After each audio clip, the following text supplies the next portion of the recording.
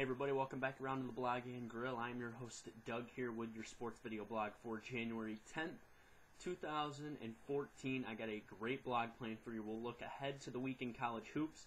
I'll give you my picks for the 4 divisional playoff games. We'll talk about Johnny Manziel as well in the NFL as he's proclaimed for the draft, declared for the draft. But first off, I want to start with the Baseball Hall of Fame Ballot. Of course, the 2014 class, we see Greg Maddux, Tom Glavine, and Frank Thomas going in on the ballot. 3 good guys, 3 typical, I think, first ballot Hall of Famers. Maddux, of course, with the highest percentage, but the other 2 really deserving to go in, so a good Hall of Fame class. The heartbreak has to go to Craig Biggio. Craig Biggio, a close miss, 74.8%. He missed by 2 votes of the 500 votes. But the real story isn't about who got in. It's not about who's out. It's about what has gone on with the protests and what's been going on with the voting process. Of course, the big news coming out today, Dan Le Batard, Miami Herald journalist, has been stripped of his Hall of Fame vote after he gave his vote to Deadspin.com, which is basically a trumped-up sports blogger, a very unprofessional, I think, organization. But Dan Le Batard losing his vote, gave it to Deadspin. Deadspin made the vote. Le Batard signed off on it and sent it in. This is kind of a protest. I think I like that Le Batard was protesting. I like what he did with his vote for sure. I wouldn't have sent it to Deadspin.com. If he didn't want to, if he didn't want to be part of the voting process, he shouldn't have voted at all. That should have been what he was really doing. Just not vote at all. Send in a blank ballot as your protest. But really, Le Batard making a statement, and I think some change is going to come from this. The ultimate changes that I'd like to see done with the voting is I would like to see a compilation of broadcasters, writers, former players to a degree, some owners, some baseball administrators, and some other higher-ups in baseball. Form a panel such as similar to the selection committee for college basketball's tournament. Go into a room in Cooperstown and come out with the Hall of Fame class. And I'd like to see that done in September. Then meet in September and October. And then after baseball, before the World Series, release that list. I think it'd be good for baseball. It'd keep baseball interesting. And I think it'd ultimately be a good thing for Major League Baseball to weed out these 500 writers and really remodify what they have going on with their Hall of Fame voting system. Alright, that's all I got for that. Now I want to go to the state of, and I'm going to be talking about the state of Johnny Manziel in the NFL. Right now, Johnny Manziel declared for the draft. I think his draft stock is very, very high right now. I think a lot of teams, of course, need a quarterback. I've heard 5 out of the top 8 picks could be looking for a quarterback as much as the first pick in the draft with the Texans. I think he played well in the Chick-fil-A Bowl. He played well down the stretch. He really only had 1 clunker this year, and that was against LSU. But LSU's throwing out 11 NFL-ready defensive players every week. So you're playing against the top NFL-caliber defense in college that you can play against. My scouting report on Johnny Manziel is a little bit shaky right now. I think he has a pretty overly strong arm for his size. He's about 5'11 and a half. He has a very strong arm for a guy his size. He can get the ball down the field. He has good pocket presence, moves well in the pocket, moves well out of the pocket. The only thing I'd worry about is his reads. If he only takes 1 read and then he's off running like we see with Kaepernick, if he can go through his reads and then make a decision to run, but that's going to come with his offensive line and what he can do there. It's going to be interesting to see where he goes in the draft. And really, the big thing that people are talking about is his off-the-field issues. I think his off-the-field issues should be a non-factor. Of course, he signed with LeBron James's buddy, and who has a very good marketing campaign that Johnny Manziel will be set up with. I think it's good.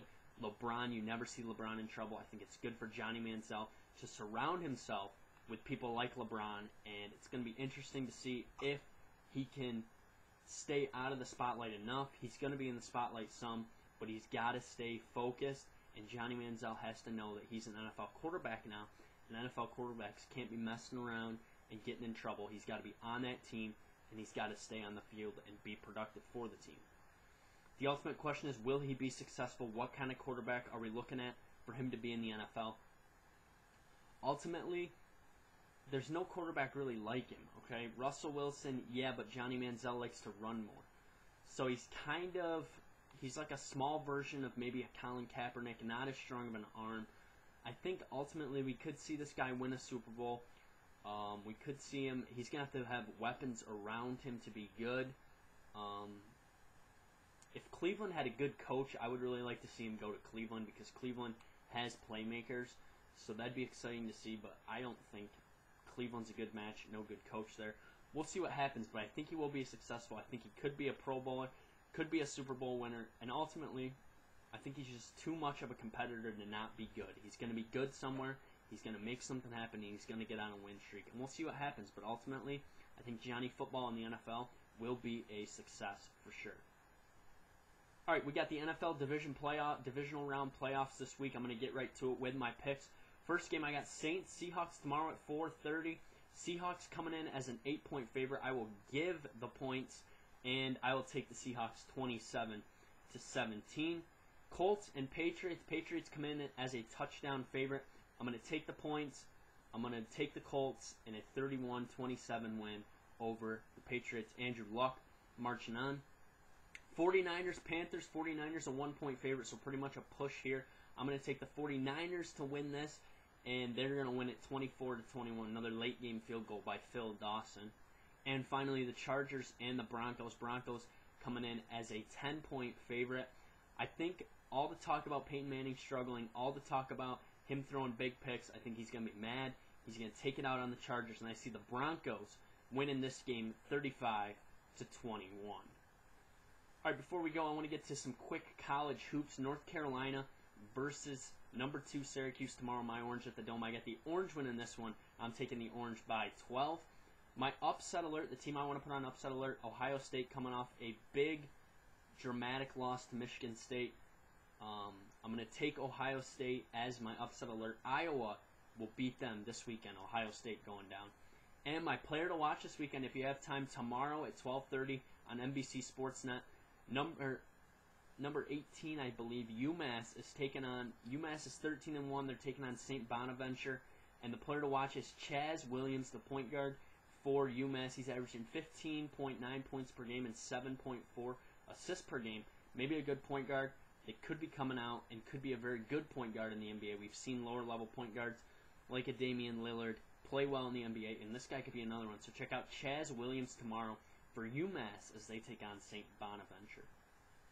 Monday we'll be back. We'll go around the Shield. Knicks. We'll talk some Knicks and some J.R. Smith. J.R. Smith benched last night. Knicks take down the Heat. Good win there. We'll also have some headlines. Next week could be a busy week. We're going to be breaking down the conference championship games. We'll also be looking at possibly an A-Rod suspension finally. We'll see what they're going to make. They're likely to make a decision on that tomorrow or next week, so we'll see what happens with that.